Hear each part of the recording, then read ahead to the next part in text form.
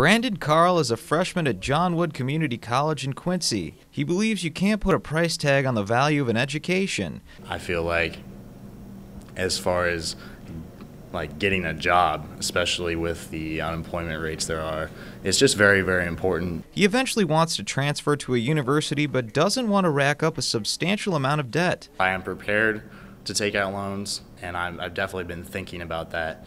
There are other choices students like Carl could use to pay for school, such as applying for a personalized loan through his local bank. The unsecured financing we do offer, but again, the borrower does have to qualify.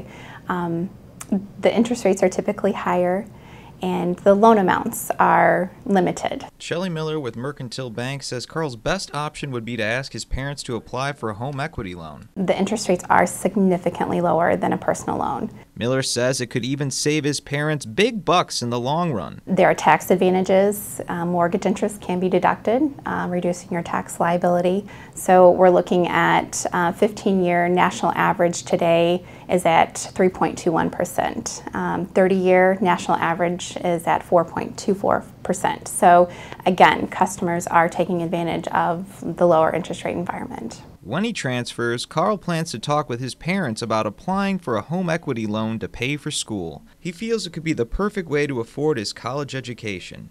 Derek Frank, KHQA News, Quincy.